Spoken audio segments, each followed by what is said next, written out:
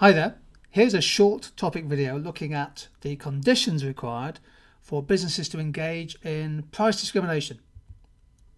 Price discrimination is when a business charges a different price to different groups of consumers for the same good or service, and also for reasons not associated with the costs of supply. We see price discrimination often in markets. It's very, very frequent, very common. But what are the conditions required for firms to be able to do this? Well, the first is that we don't see price discrimination in a perfectly competitive market, because in that market structure, firms are, if you like, passive price takers instead of price makers. So monopolies have pricing power, and indeed any firm in imperfect competition can engage in some shape or form in price discrimination.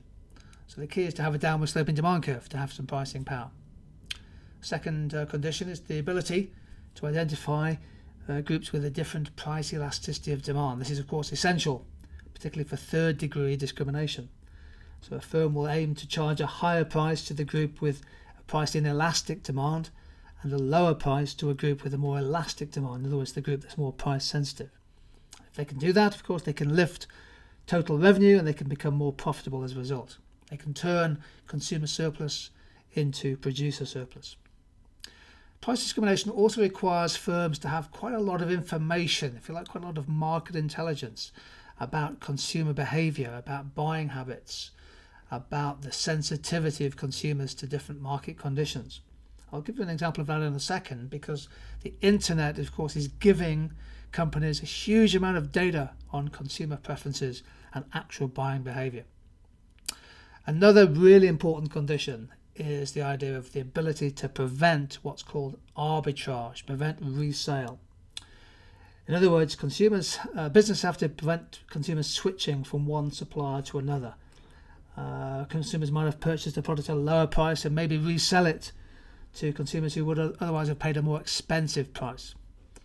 Now, there's a number of ways in which you can prevent resale. In other words, prevent resale in a secondary market. You might sell a product to a consumer at a unique moment in time. For example, an airline ticket is a specific flight, a specific time from a specific gate, can't be resold under any circumstances. You might be selling cheap discount rail tickets, which can only be used on a very specific service checked by the conductor. It might be a case where you can limit sales to particular age groups, and you can use ID cards for before purchase is made. Software businesses might offer educational users a discount, but they have to require an academic email address, or there could be a very, very specific access verification code. So proof of identification, that kind of stuff, is a way of preventing resale. So what are the conditions? The conditions are easiest when a firm is able to find separate, distinct markets for a firm's product, different price elasticity of demand, and where the firm is able to prevent the resale. In other words, consumers paying a low price could then find other consumers and find a deal to be made. Cinemas, of course, engage in price discrimination all the time. Here's a price list from the View Cinema in Leeds. Peak off-peak prices obviously there, different prices for families. Some films are more expensive than others. That depends in part on the price that the distributors want to charge. And of course there's a ticketing system whereby you can prevent the resale. So often used regularly by cinemas.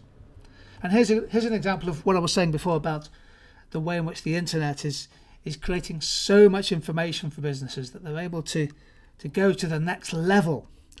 So it's called hyper-targeting. It's where basically businesses could almost personalize the price or the range of prices on offer for consumers in front of their screen at home. B&Q is currently testing electronic price tags, which almost recognize who the consumer is in store.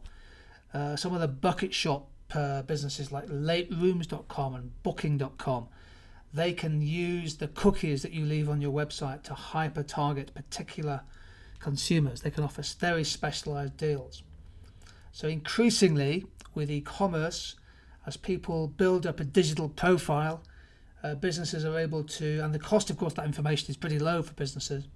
If you leave information on your websites, on your internet browser history for example, then businesses in theory can engage in what's called hyper price targeting. They can almost offer you personalized discounts based on the browser you're using, based on your previous search history, and based on other information that you leave on the internet. Now this makes it easier for firms to price discriminate.